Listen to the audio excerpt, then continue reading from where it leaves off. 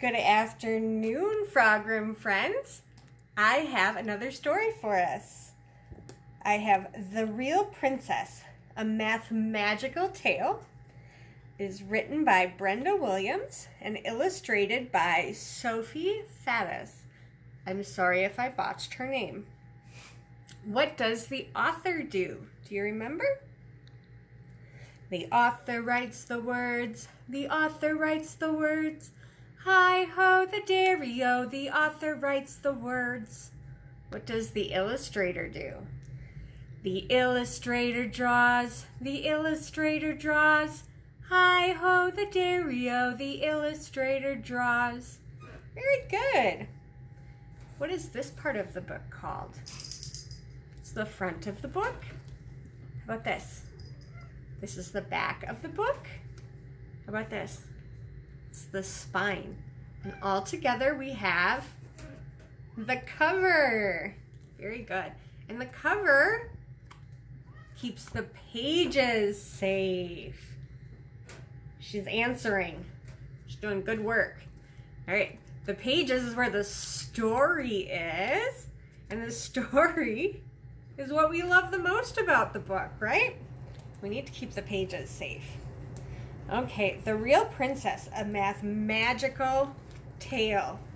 What do we have on our cover? What do we think this book is about? We have, who do you think this might be? Maybe that's the princess? What do we have here? What does that look like? Looks like the princess might be in bed. Okay, and how about on the back? What is this here? Yeah, a castle maybe? Okay, well I am excited about this story, so let's see what happens. So, The Real Princess. Who do you think that might be? Could be the queen, maybe? Right. Let's see. Long ago and far away, a king and queen had 3 sons. The eldest son was called Primo, and the second son was called Secundo. The third son was called Terzo. The king and queen had 1 butler, 2 footmen, 3 maids, 4 horses, 5 grooms, 6 dogs, 7 gardeners, 8 chimney sweeps, 9 cooks, and 10 soldiers. Oh my goodness. Now, the king had a counting house in which he kept 3 bags of gold. Each bag contained 180 gold coins. One day my sons will marry, the king said to himself. These bags of gold will give them a fine start in life. Now it was the custom of that time that the eldest prince should marry first, but only if he could find a bride fit to be the next queen. You must find yourself a real princess, said his father every morning as he tucked into his royal breakfast. Only a real princess will do. What do you think a real princess is? So, Primo set off to find a wife. He searched far and wide, but he found fault with every princess he met. Her nose is too pointy, and she's much too bossy to be a real princess, he sighed. Her feet are too floppity, and she won't look me in the eye, he complained. The truth was, he simply could not tell if the girl was a real princess or not.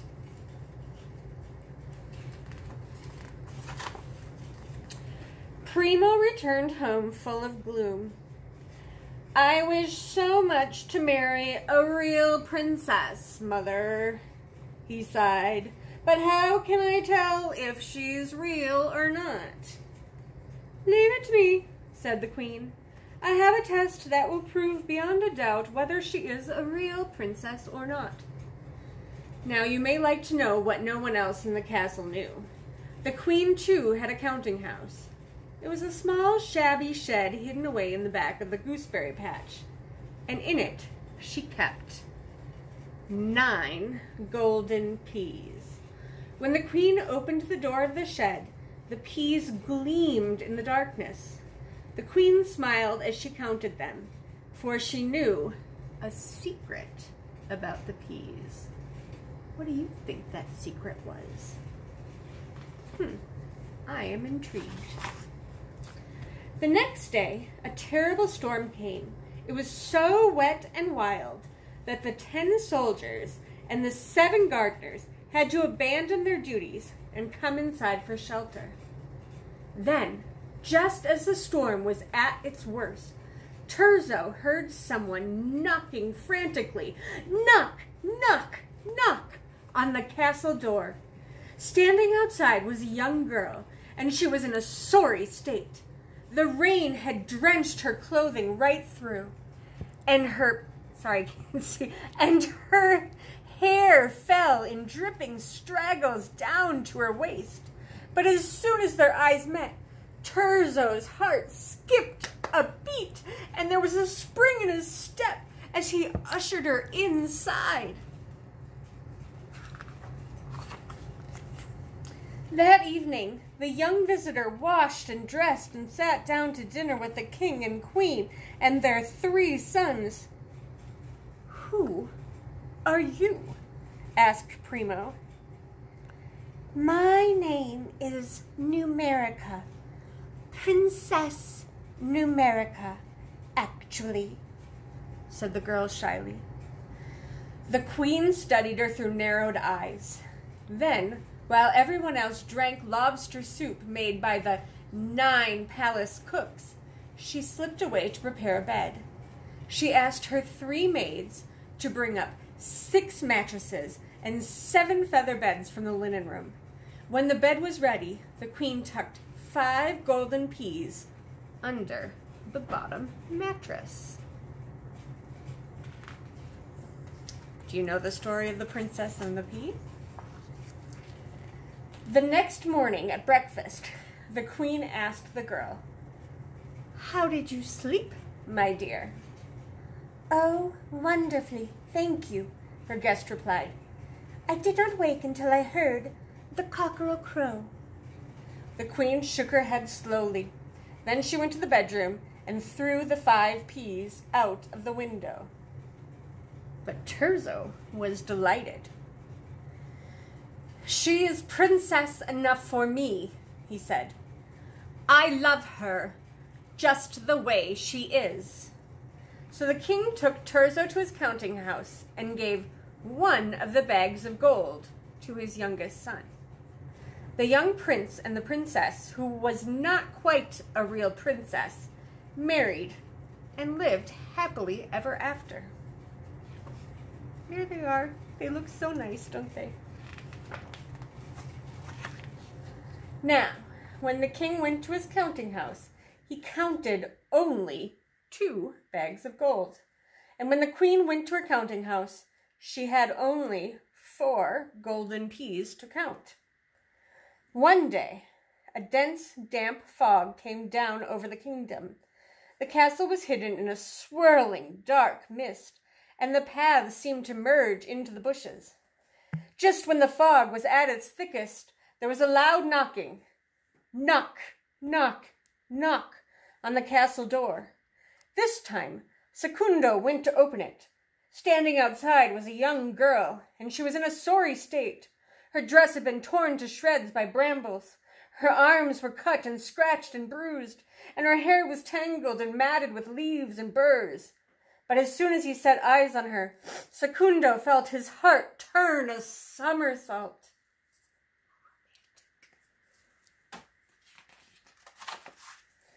That evening, the young visitor washed and dressed and tended to her cuts and bruises. Then she sat down at dinner with the king and queen and their 2 sons. "Who are you?" asked Primo. I am Princess Calcula, replied the girl in a rather grand voice. My parents live in a palace that is twice this size, and they have 3 times as many servants. The queen looked at her guest carefully. She thought they might at last have found a real princess, for the girl had been brave about her injuries, and she appeared to be very well off. While Princess Calcula told everyone about her family's many servants, the queen slipped away to prepare a bed. This time, her 3 maids brought up 8 mattresses and 9 feather beds from the linen room, and the queen tucked 3 golden peas beneath the bottom mattress. The next morning at breakfast, the queen asked the girl, "How did you sleep, my dear?" "Oh, wonderfully, thank you," her guest replied. "I did not wake until I heard the cockerel crow." The queen shook her head slowly, and she went to the bedroom and threw the 3 golden peas out the window. But Secundo was delighted. "She is princess enough for me," he said. "I love her just the way she is." So the king took Secundo to his counting house and gave one of the 2 remaining bags of gold to his son. The young prince and the princess, who was not quite a real princess, but very nearly a real princess, married and lived happily ever after. So wonderful. Now, when the king went to his counting house, he counted only 1 bag of gold. And when the queen went to her counting house, she only had 1 golden pea left. That summer, a heat wave descended upon the kingdom. The wide, rushing river sparkled as it flowed through the valley. Butterflies danced in the sunlight, and flowers opened their petals wide. Primo was riding back to the castle after another failed journey to find a real princess when he heard someone singing. There, sitting in the shade of a tall oak tree, was a young girl. She was weaving flowers into a garland for her hair. She smiled at the prince and wished him a safe journey. But Primo had no intention of going a step further. He quickly dismounted and tied up his horse. "Who are you?" he asked. Let me see.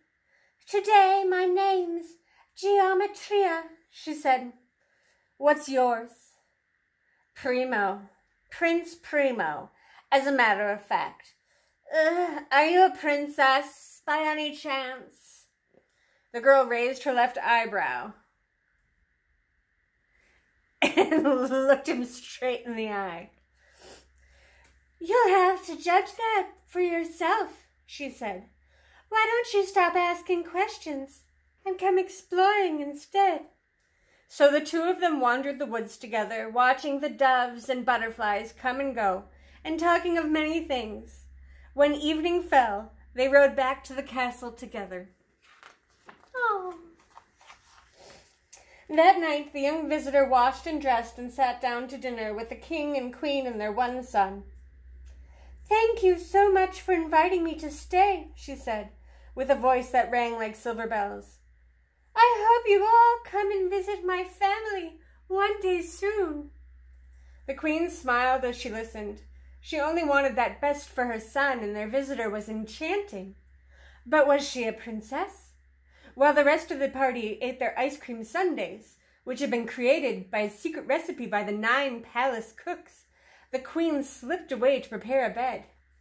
This time, her 3 maids brought up 9 mattresses and 10 feather beds from the linen room, and this time the queen tucked just 1 golden pea beneath the bottom mattress. How do you think she's going to sleep?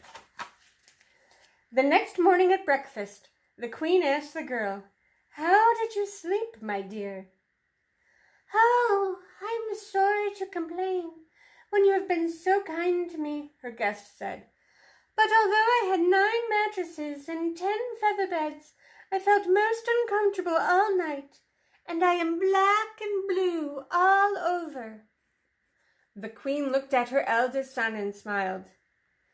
"Then she must indeed be a real princess, my son," she said. For only a real princess would feel just 1 golden pea through 9 mattresses and 10 feather beds. You have found yourself true love at last. And she went to the bedroom and threw the pea out the window. So the king took his eldest son to the counting house and gave him the last bag of gold. And the queen went to her counting house, but of course she had no peas left, for though she had once had 9 peas, she had used 5 peas for the first girl, 3 peas for the second girl, and 1 pea for the third girl, and each time she had flung them out the window. But the queen smiled, for she knew a secret about the peas. The prince and the princess, who truly was a real princess, and would one day be queen, married, and lived happily ever after. The end. Almost. But not quite. Actually, that is not quite the end of the story. For now the king had no money left in his counting house, as he had given it all to his sons. That night he asked the queen, "How shall we manage, my dear? We have so many faithful servants who look after us. How shall we feed and pay them?" "Come with me," said the queen. So the king followed the queen into the garden. How do you think they are going to feed and pay their servants? There beneath the bedroom window, the 9 golden peas had each taken root and grown into 9 tall plants. But on just one of the plants shone lots of golden pea pods. "This is from the pea that Princess Geometria slept on," smiled the queen. "That young woman is worth her weight in gold, mark my words." She picked a pod, and inside it glowed 9 golden peas. She picked another pod and found 9 more. Then she picked 7 more pods and handed them to the king. "My dear," she said softly, "I think we have quite enough for our needs." The king was astonished and flabbergasted and speechless with delight. He hugged the queen and danced her all around the castle grounds. And the 1 butler, 2 footmen, 3 maids, 4 horses, 5 grooms, 6 dogs, 7 gardeners, 8 chimney sweeps, 9 cooks, 10 soldiers, all joined in the dancing. The real end. My goodness.